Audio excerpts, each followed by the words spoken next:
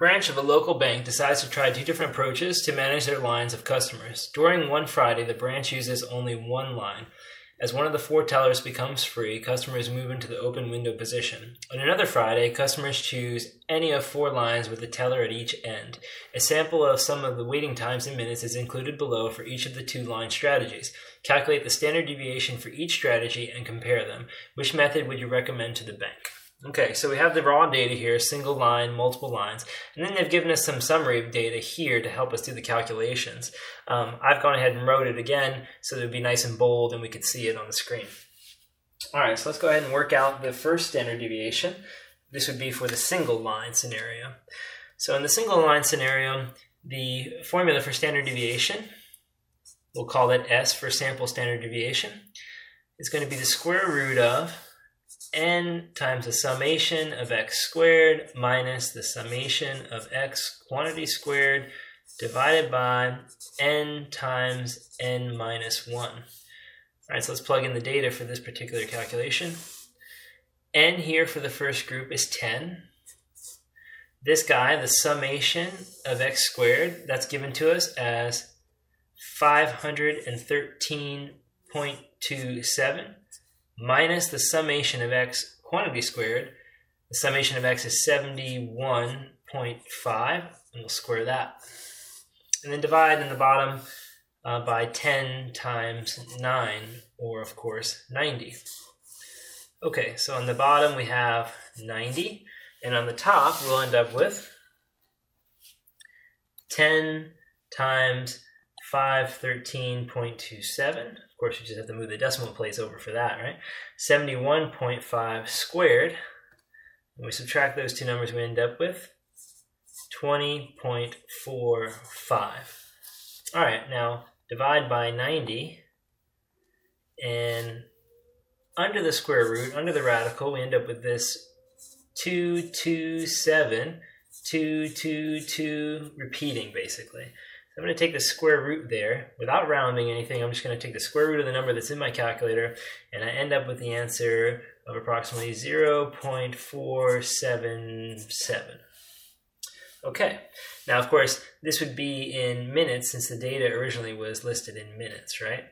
So this would be roughly around 0.47 or about half a minute. Okay, so let's do the calculation again so this was, remember, this was the single line. And then let's do it for the multiple lines, right? And then from there, we'll make a judgment of which strategy we would recommend. So standard deviation for that guy, it's the same formula, of course, n times the summation of x squared minus the summation of x quantity squared divided by n times n minus 1. And when we plug in the information for the second group of data, it's going to be 10 times 541.09 minus 71.5 squared over 10 times 9.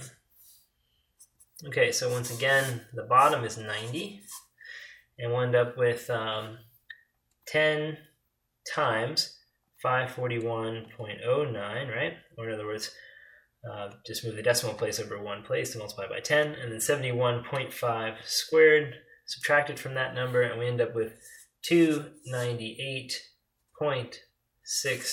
All right, divide that by 90, and we end up with the square root of 3.3183 repeating, right? Again, I'm not going to round it all. I'm just going to take the square root at that point. When I do that, I end up with the answer approximately 1.822. Okay, so let's compare these two numbers. Clearly, for the multiple lines, we have a bigger value. We get almost 2 minutes, and here we get about half a minute.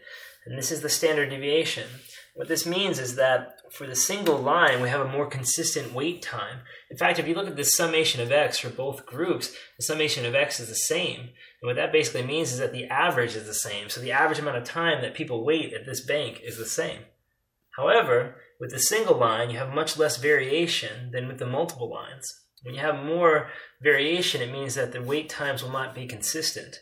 So here, you can pretty much guess with a single line what your wait time would be. Whatever the wait time on average turns out to be, it's not going to deviate too much from that. And so you can kind of plan out your trip to the bank. You can say, well, I'll probably wait, if the average time is 7 minutes, I'll probably wait something around 7 minutes. I might wait, 6 minutes, and some days I might wait 8 minutes, but it's going to be in the ballpark of that waiting time. Where here, you might sometimes wait, more like 11 minutes, or something as short as 3 minutes if you get lucky and get on that one line that's moving really quickly. So in general, people prefer more consistent results.